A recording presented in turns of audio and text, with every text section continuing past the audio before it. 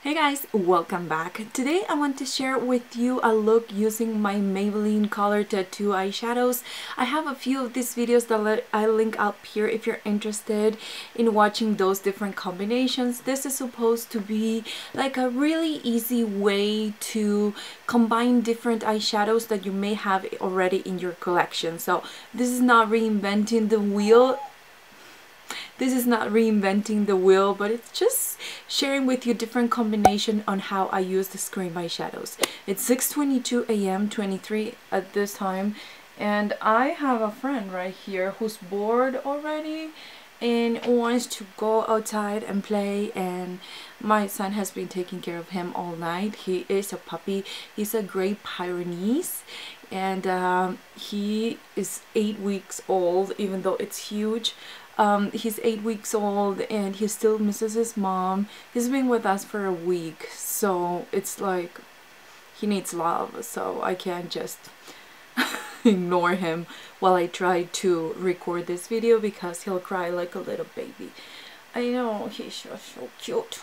So anyways, if you're interested in knowing how to achieve this eye look, then just keep watching. So I'm going to start by applying the color Creamy Beige by the Leather Collection of Maybelline, and I'm going to use this brush by Luxie. I will leave the links and also to all the brushes and for the products that I'm going to feature in this video in the description box down below in case you want to check it out.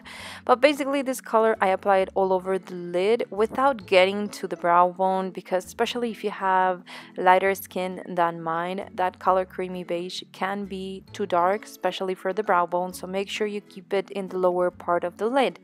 Now I'm going to move on to the color Inked Pink, and with this brush that I love for different looks with cream eyeshadows, I'm going to apply it all over the lid, making sure that I do kind of go into layers, because this is a thicker formula than Bad to the Bronze, so for me it takes a little bit longer, but it's a beautiful color.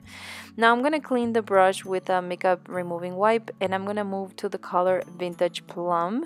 This is another one from the Leather Collection by Maybelline, and I'm going to make sure that I apply it in layers little by little because it's very pigmented and it does have more of a patchy formula compared to Creamy Beige, so make sure you do take your time to do it in layers.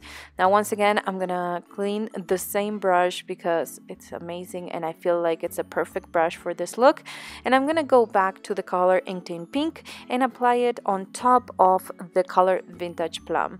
Now if you like the combination of Inked Pink and Vintage Plum, you know, just how it was before, please skip the rest of the steps. But I feel like this way it looks a little bit more soft and wearable, and I wanted to create more of a romantic look. Now I'm going to clean the brush once again, and I'm going to repeat the same process. I'm going to apply the color Vintage Plum in the outer part of the lid, and as you can see, it makes this color blend a lot better with the color Inked Pink. I feel like when you do it the first time, they don't really, I don't know, they don't actually blend very well. So once again, I clean the brush and I went once again into the color Inked Pink, and I went over the color Vintage Plum.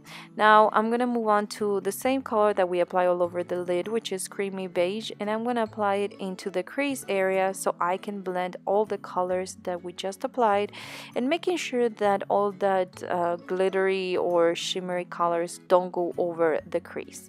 Now since I have a warm undertone, you can totally skip it or change the color, but since I have a warmer undertone, I feel like the color Bella Mandarin by Milani, it's one of the best to kind of make the look come together.